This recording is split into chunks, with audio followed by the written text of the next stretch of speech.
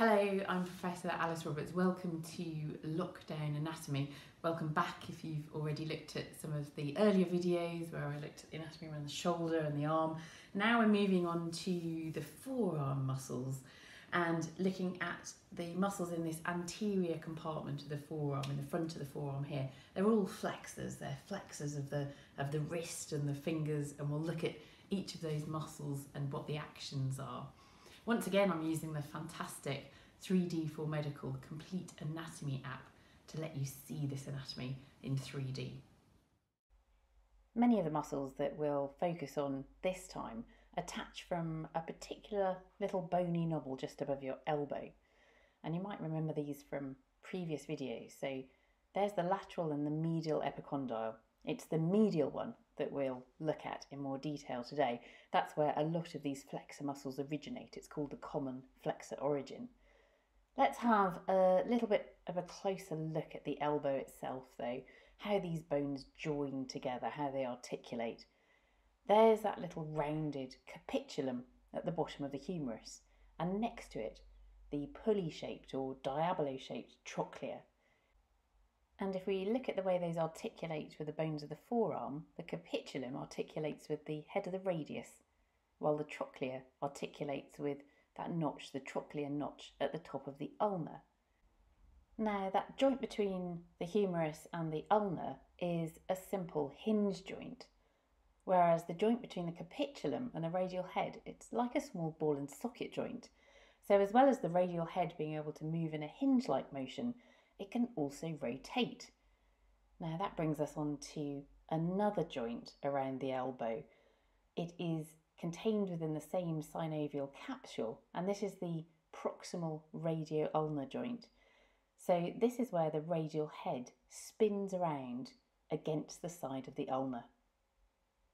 If there's a proximal radio-ulnar joint, well, you can bet there's going to be a distal one as well. As we move down towards the hand, we find that the two forearm bones articulate at the distal radio-ulnar joint down there. So the radius can spin around the ulna in the movement that we know as pronation and supination.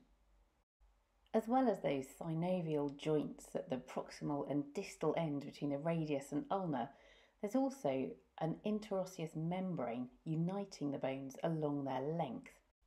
Interosseous simply means between the bones, and this membrane is like a long flat ligament between the radius and the ulna. Now let's add on some muscles and look at those. Up the top there we can see the biceps tendon and its aponeurosis. That's like a flat sheet of tendon wrapping over the top of the forearm muscles. So we'll get rid of that so we can see the muscles underneath it. We'll also get rid of this other, for now, extraneous muscle, brachioradialis. Now we can see that superficial group of forearm flexors really well, attaching from that medial epicondyle, which is the common flexor origin at the bottom of the humerus. The first one we'll look at is pronator teres. So this one is attaching from that common flexor origin and sweeping across to insert onto the radius. Now we've isolated it, we can see it better. And if we turn that round, we can see that in fact it's got another head which attaches from the ulna. So it has a superficial head from the humerus and a deep head from the ulna. And there's its movement. It pronates the forearm. It brings the radius over the ulna, bringing your hand to lie palm down.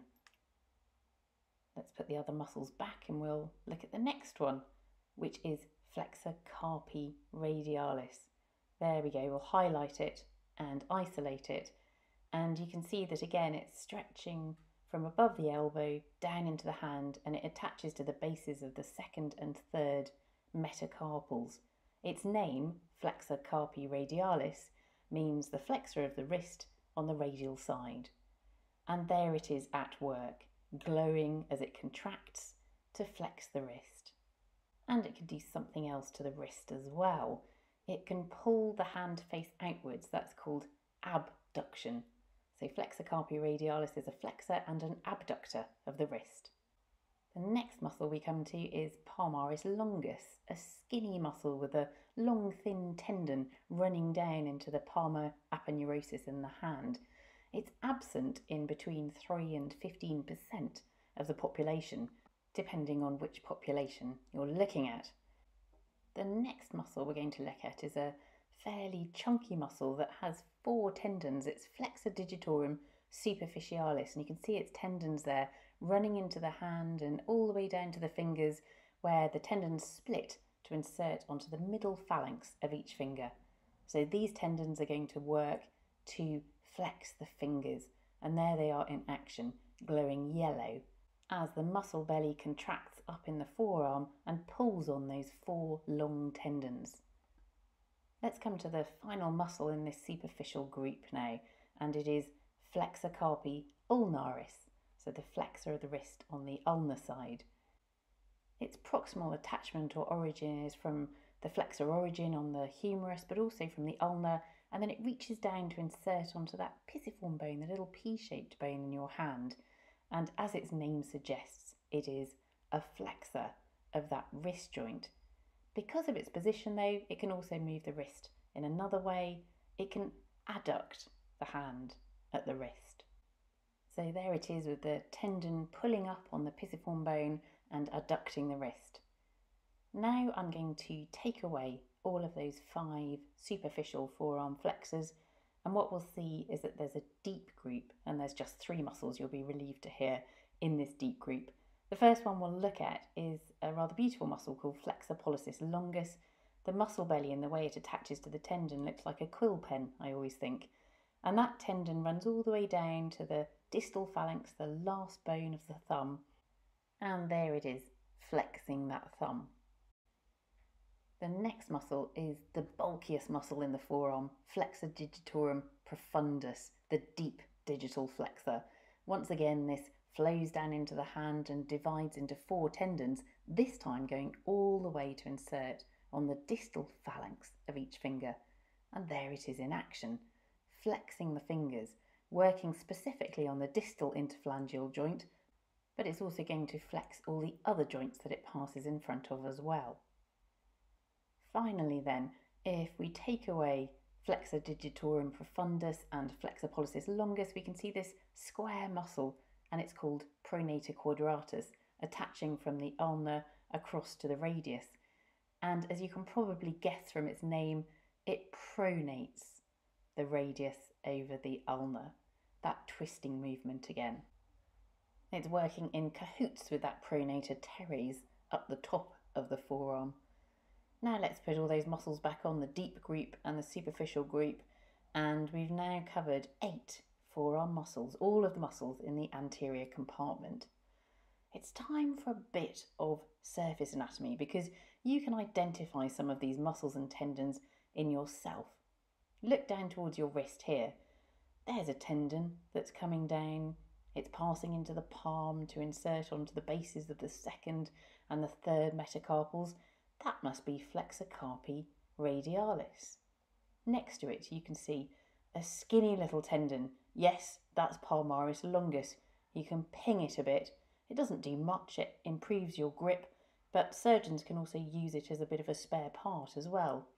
Alongside that, as we move towards the ulnar side of the hand, are the tendons of flexor digitorum superficialis. If you flex your fingers and just push in here at your wrist, you can feel those tendons moving under the surface. Right over the ulnar side, you should be able to feel the tendon of flexor carpi ulnaris. Try adducting your wrist like I'm doing to make that tendon work, and then you can feel it under the skin. That's the tendon that, if you remember, runs down into your hand and attaches to the pisiform bone, which itself is then connected to the 5th metacarpal and the hamate bone by ligaments. So that's a nice bit of surface anatomy. Thanks for watching. Next time we'll move on to the back of the forearm, the posterior compartment, and look at some of the extensor muscles in there. And then finally we'll get into the hand and the fingers too. Here's flexor carpi ulnaris helping me to say goodbye. See you soon.